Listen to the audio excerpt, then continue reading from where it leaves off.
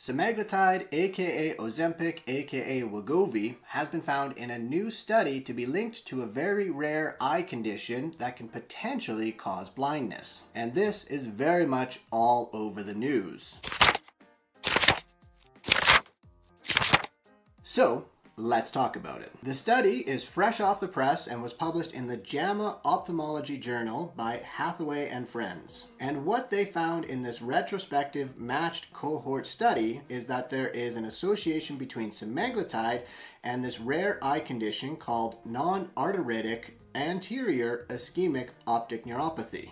And don't worry, the shorthand is NAION for short. So what a retrospective matched cohort study means is that the authors went back in time and looked through a number of patient charts. And they compared individuals that were on or exposed to semaglutide to those that were not and were using semaglutide or being treated for diabetes or obesity. They then matched individuals in each group so that we got similar characteristics between the two groups. So they looked at people's ages, their sex, their medical conditions, and those sorts of things, matched them up so that we could make a comparison between people exposed and not exposed. And then they looked at the number of people in each group that developed this NAION condition. Now, a bit of a sad statistic for you, and that 80% of you that are currently watching this video are not subscribed to my channel. So if you're enjoying this content, which I know you are, you should definitely hit that subscribe button down below and turn on those notifications so you never miss out when I put out another video about side effects and other newsworthy things that are going with anti-obesity medications.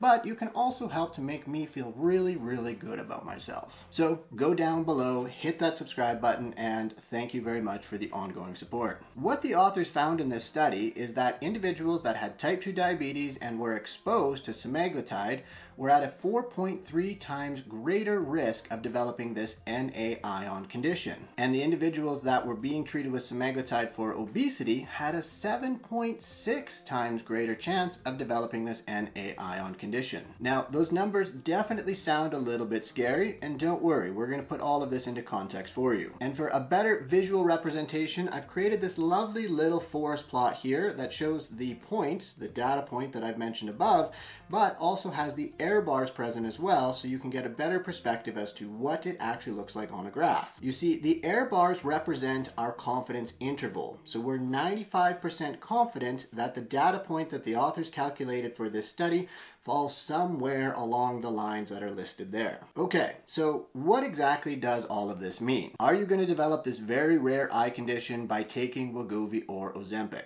Well, first off, we need to look at the study itself. Was it a good quality study, and can we trust these results? Overall, in terms of observational trials, this study was not too badly done. The authors did a couple of different analyses. They did their best to mitigate any bias and confounders and stuff like that. So overall, they tried to limit the amount of bias and things that were going to affect the results that they found. So it was a good quality study. However, it was not perfect. And problem number one with this study is that it was an observational trial. So the authors went back in time, they observed the data from a number of individuals, and then they drew their conclusions based on the number of people in each group that were developing this eye condition. So the authors weren't able to control for all of the potential confounding variables, and therefore we can't directly say that yes, semaglutide does cause this condition. All we can say is that there seems to be an association, but there's a lot of other things that may have gone on that could have affected or caused these results to occur.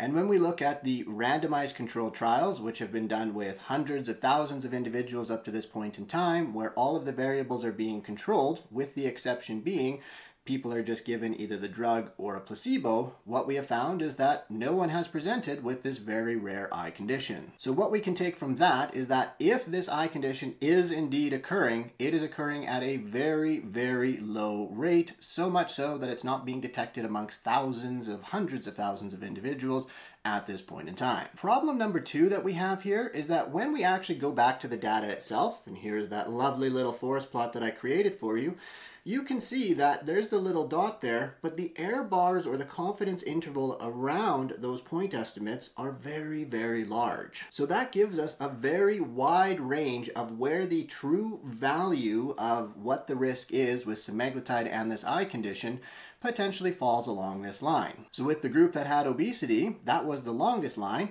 It either is a very, very small risk or it's a very, very large risk. And so we have a lot of uncertainty, there's a lack of precision in this result, and ultimately that lowers our confidence in the value that we can take away from the result that was found. Now, problem number 3 is that when it comes to this non-arteritic anterior ischemic optic neuropathy, try and say that 5 times fast, we actually know very, very little about this condition. First, it's extremely rare. It's only occurring in about 2 to 10 cases per 100,000 people each year. Expressed as a percent, the incidence rate is about 0.002 to 0.01%. Further, we're not even sure what the exact mechanism of action is. How does this condition occur? People are saying it's an eye stroke, but technically it's not that either, because there's not a clot developing. There's not anything blocking the blood flow.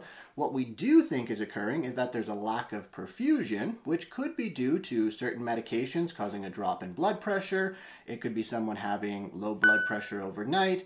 There's multiple different things that could lead to a lower level of blood pressure and ultimately reducing the perfusion to the optic nerve, and that could lead to the condition. As well, we think there's a number of conditions such as diabetes, high blood pressure, high cholesterol, sleep apnea. These sorts of things could all potentially be contributing to this condition and be risk factors for it, but there may be also just general risk factors that we don't know about, or it could just be largely being driven by genetics. And hey, if you want some additional support in managing your weight, or maybe you have some questions about your specific situation, whatever the case may be, you can book a consultation with myself by going to the links down below. As well, if you want to book a more substantial coaching one-on-one aspect of things, go to my email down below. You can send me an email, we can get hooked up, and we can see if we can provide you some ongoing coaching to not only manage your weight now, but forever and into the future. Everything you need is down below, so be sure to check it out. Problem number 4 with this study is that if we assume individuals that have diabetes, obesity, sleep apnea, and that sort of thing are at a higher risk of developing this eye condition, then those individuals within those groups that are sicker, so they have more uncontrolled diabetes, they've had it for a longer duration, they have a higher BMI, they have worse sleep apnea,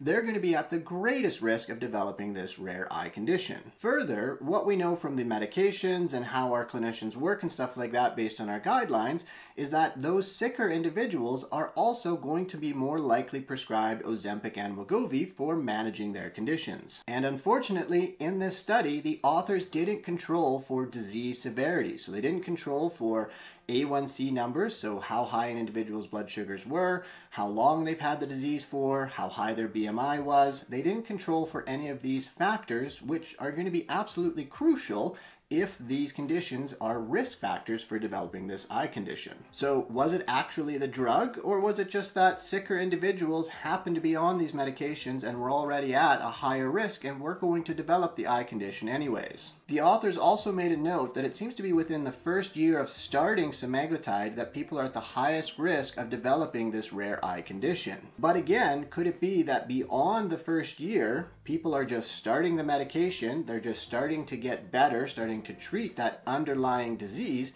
and after that first year, they've got better control of their diabetes, their weight has come down, and ultimately that has lowered their risk from the disease perspective of developing the condition. So again, is it the disease or is it the medication? A lot of big questions, and we really don't have the answers at this point in time. So, are you going to go blind by taking Wegovy or Ozempic? In short, I would say no. Now, we can't discount the results of this study. It was well done, and it was done by some very smart neuro-ophthalmologists. However, we need a lot more data before we can really draw any kind of conclusions. And again, when we look at the more robust randomized controlled trials, which have been done over a long period of time with thousands upon thousands of people, and everything is being controlled, well, we haven't seen this condition pop up yet. So, again, I'm leaning towards probably not going to be an issue, but we need more data and time will ultimately tell. So that is it, and that is all, you beautiful people. I hope you enjoyed this video, and of course, if you did, be sure to hit that share button and send it over to anybody that you think might get some value from it. As well, if you haven't hit that subscribe button down below, be sure to do it now, and don't forget to turn on those notifications so you never miss out when I put out another video. As well, sign up for the OG members membership side of my YouTube channel today. you'll not only get to support one of your favorite creators,